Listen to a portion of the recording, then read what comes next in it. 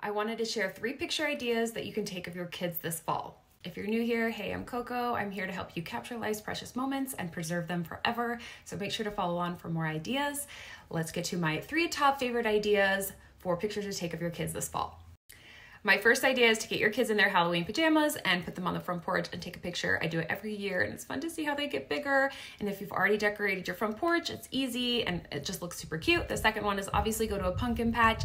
I like sitting them on the pumpkins and see how they get bigger each year. The last one I have yet to try, but it looks so freaking fun, is to get pumpkins on your head and go into the forest, wear a cute fall outfit.